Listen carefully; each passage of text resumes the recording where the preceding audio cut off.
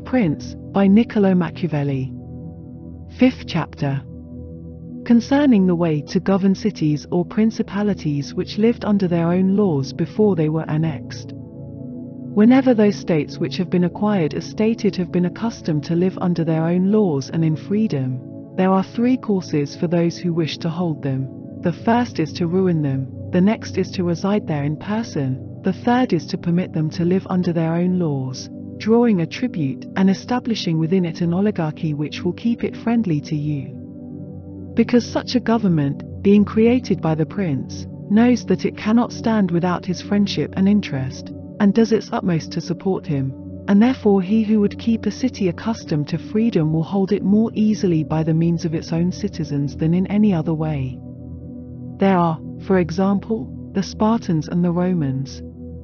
The Spartans held Athens and Thebes, establishing there an oligarchy, nevertheless they lost them. The Romans, in order to hold Capua, Carthage, and Numantia, dismantled them, and did not lose them. They wished to hold Greece as the Spartans held it, making it free and permitting its laws, and did not succeed. So to hold it they were compelled to dismantle many cities in the country, for in truth there is no safe way to retain them otherwise than by ruining them.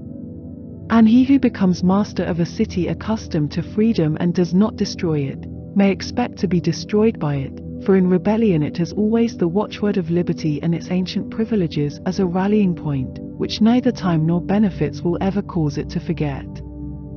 And whatever you may do or provide against, they never forget that name or their privileges unless they are disunited or dispersed, but at every chance they immediately rally to them, as Pisa did after the 100 years she had been held in bondage by the Florentines.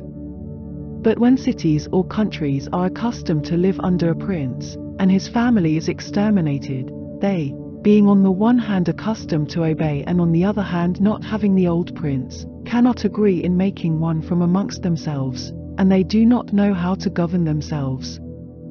For this reason they are very slow to take up arms, and a prince can gain them to himself and secure them much more easily.